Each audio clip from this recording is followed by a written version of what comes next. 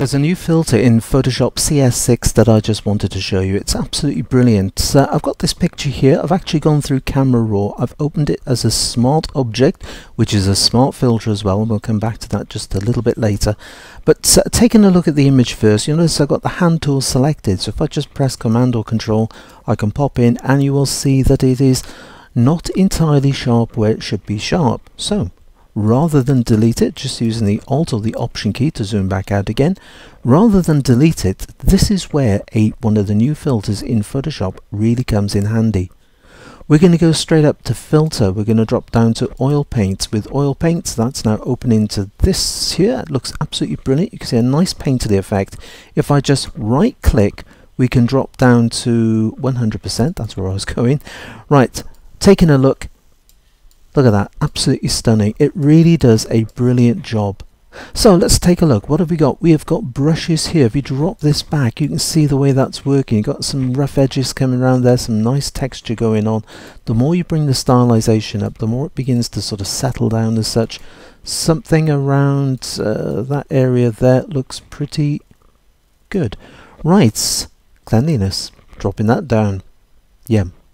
You can see it's not that clean anymore. Bringing it up, let's take it right up to the top, and you can see you've got a much cleaner look to it as you release it. You can see much more swirls going around, particularly with the palm there. That looks really good, like the way that's looking, but we're going to drop it down. I want a little bit of texture in with this, and liking the way that's, yeah, that looks pretty good like that. Scale, dropping scale down, and you can see that's very sort of flat, as it were, bringing the scale up. As we bring the scale up, so you get more sort of depth coming through with this. Let's just drop it down sort of midway, something in that realms. There looks perhaps up a wee bit more. Yep, that looks better, just like that. The bristle detail, let's dropping down our bristle detail. Right, I think we got more for our text in there. No, nice bit of render work, but shame about the detail. Bringing it up, through comes the bristle detail there, like that. So we'll leave it around that area there. If you right click again, incidentally, it's exactly the same. If you click on the bottom here, it's a drop down menu, but if you right click, you get the same menu. We can go to fit in view. We can pop out, we can take a look. Because with the lighting, you got the angular direction, that's it. Bringing it through this way, you can see the way you can sort of twist it round a bit, something in that area there looks pretty good. The shine, if you bring it up that way, yes, that's very shining. If we bring it back that way, that's not at all. So let's bring it in a little bit. You can see the way we can just control how it looks. Let's pop back into 100% like that, and now use the shine just to sort of bring that through. Like the look of it, click OK to that. It's not really that important at this stage because it's attached itself as a smart filter, so you can actually use the oil paint as a smart filter, which is brilliant because it means we can come back into it at any time and make some adjustments.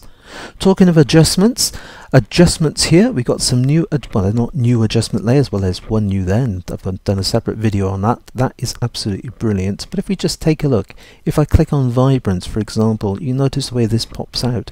Let's bring the vibrance up. Let's give this image a lot more sort of bite as far as colour is concerned. Bringing that up like that looks pretty good. Right, let's pop it back in.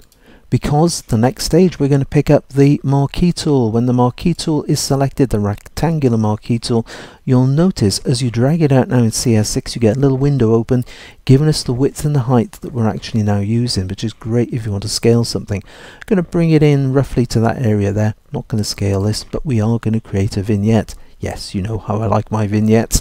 But this time we're going to go to hue saturation. You'll notice with the adjustments here, as soon as you bring the cursor over, the way it tells you exactly what it is, just below that adjustment sign, hue saturation is what we're after. Lightness, let's rank up the lightness, take it to the right there into that sort of area, looks pretty good.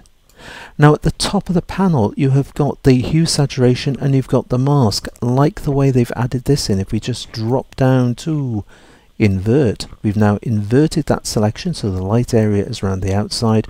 We can bring up the feather and it's something into that area. That's the sort of look I was after.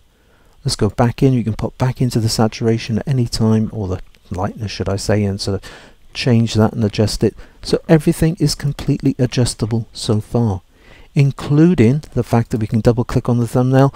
We can go back into Camera Raw and perhaps let's just take a look, take up a little bit of the vibrance with this and a little bit of the clarity, and click OK to that, and through that's going to come, because it's a smart object, and there it is. So let's zoom into 100% of the picture, see what it really looks like. Double clicking on the zoom tool, in we go, just pressing down the spacebar. Looks pretty good. Love the way that's working. It's really giving it a new lease of life. Coming across here, looking, you can see the fishing net coming down there, palm trees in the background. Great job. Command 0, Control 0 to go to fit on screen. It's a superb new filter. Love the way as well it works with a smart filter, which gives us the option to come back in at any time. Really does work a treat. Go on, give it a try. But until the next time, it's happy imaging and take care.